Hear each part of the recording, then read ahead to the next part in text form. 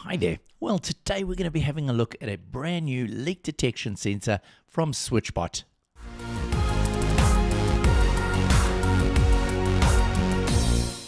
So as with a lot of the Switchbot devices, this leak detector has some really unique features. So let's have a look. Now this device either comes out in a standard edition of just the sensor or a cable edition, which allows you to place the actual sensor away from the device itself, for example, where you may want to use it for a water level detection. Now there's no hub required because it does communicate either directly via Bluetooth or Wi-Fi. It also sends alerts back to the Switchbot system and offers a 2-year battery life on 2 AAAs, as well as being IP67 waterproof. If we scroll down here and have a look at some of the other features, it is actually waterproof. The whole device itself can be dropped in up to 1 meter of water for up to 30 minutes. So having a look at what we get inside the box, we've got our user manual, we've got some other little pieces of paper, we've got this little puck which is actually used to open the device, and inside this little plastic packet we've got the device itself. So there we go.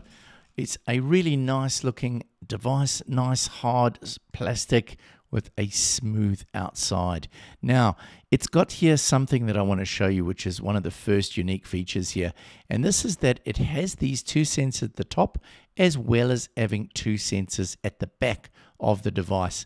Now, the benefit of the ones at the top is that you can actually place this under an area where you are expecting drips, and there's a little depression inside there that will actually allow the water to build up and read if there's a drop of liquid. It has this little button for pairing and for testing, and it's got a really loud speaker.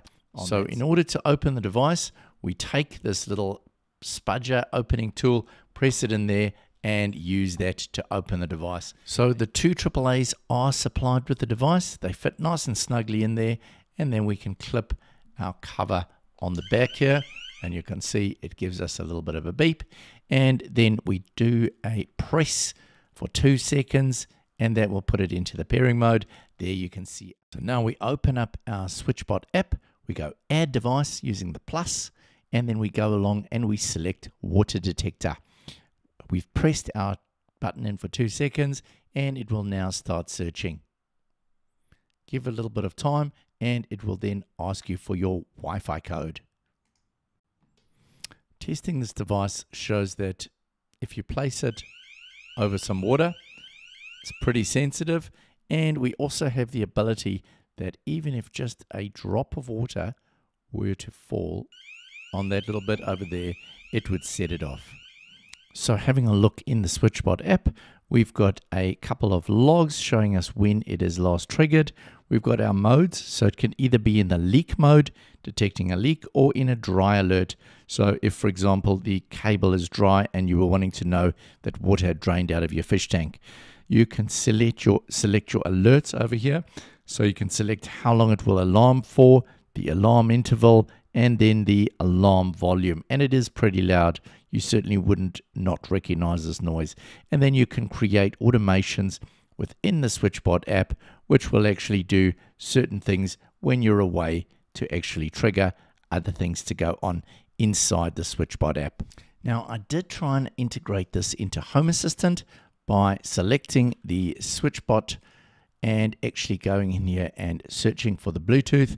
Unfortunately, nothing came up, so I'm assuming because this is a new device, it hasn't been integrated into the Home Assistant Switchbot integration yet. Anyway, that's all for now. You guys have a great week, and I'll see you again soon. Bye for now.